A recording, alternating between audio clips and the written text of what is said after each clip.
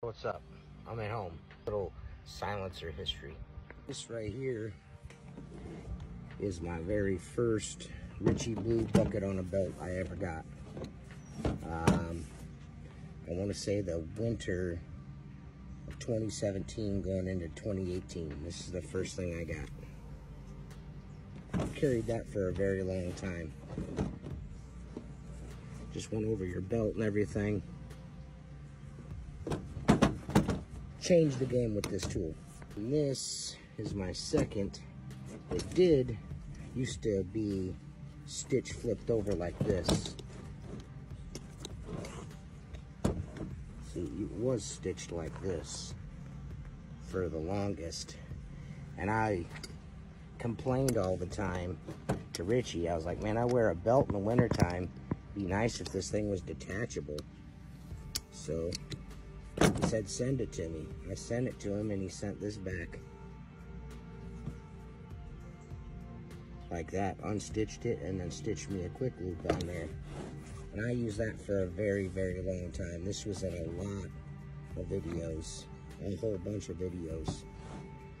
And then things kind of went a little south for a little while. And Ritchie was like, I've been working on something new. I want you to try it out. And that was this. And I used this for a couple of years. I have other ones, but they kind of look the same, you know what I mean, to be honest.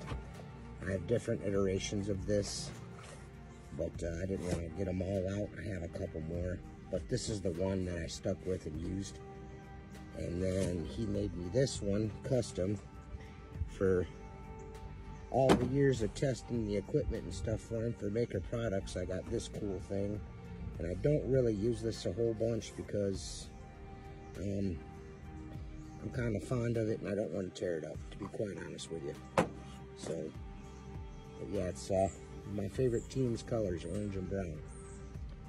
And then this right here is the production model, first production model, and I've been using this ever since I got it, just to make sure that it operates to the standards of all the others before it. And being now that Ritchie's not doing them himself and they're being mass produced, just want to make sure that the quality's up there, and so far so good. I love them. History of the silencer with T-Squeege. Here we go. Just a little overview of how long I've been using these, and to see where they've come. I mean, it's pretty awesome to see what they've done since 2017, 2018. It's now 2024, and it just leaps and bounds. What an awesome product.